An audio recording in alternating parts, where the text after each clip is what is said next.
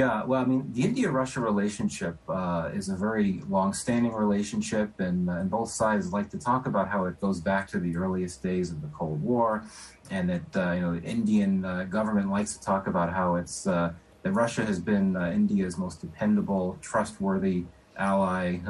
There was a time not too long ago when Narendra Modi said that if you speak to any little boy in India, if you ask him who India's best friend is, he'll always say Russia. So there's this sense of nostalgia attached to the relationship. But I think that the intention or the objective of this summit is to project the idea that it's not just about symbolism and nostalgia, that this is a relationship that remains full of substance and is very robust through defense cooperation and energy cooperation.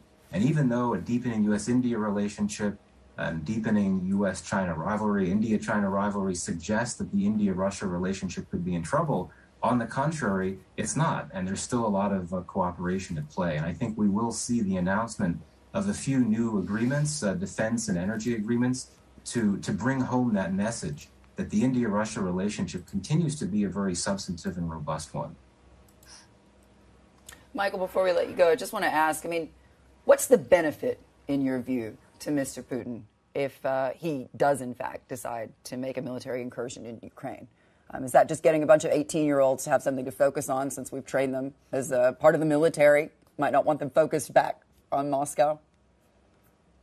Yeah, and that, and obviously for domestic political he's already built Nord Stream 2, right?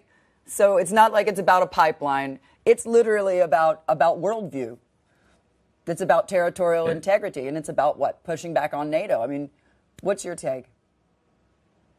No, as I was saying before, I think that it could deliver a pretty strong message at home, and it would play well politically at home. This idea that Russia is strong and it do what it needs to do the face of these alleged provocations coming from Ukraine, which I think would clearly be manufactured by the Russians.